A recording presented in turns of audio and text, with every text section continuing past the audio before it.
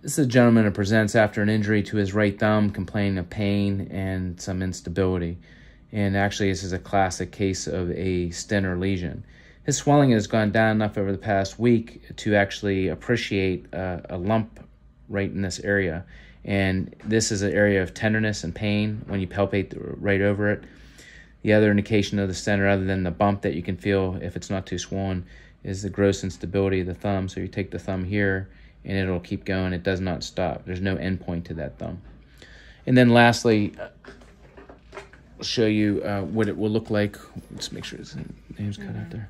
On the ultrasound, so we put the ultrasound here, and we can roll back on this, and you can clearly see his Stener lesion right there.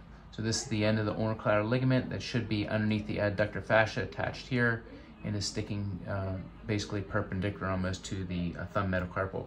This is the thumb metacarpal, and this is the proximal phalanx. You can stress the joint right like that and see how that joint just keeps going and subluxes right out there with the Stener lesion clearly present on the ultrasound.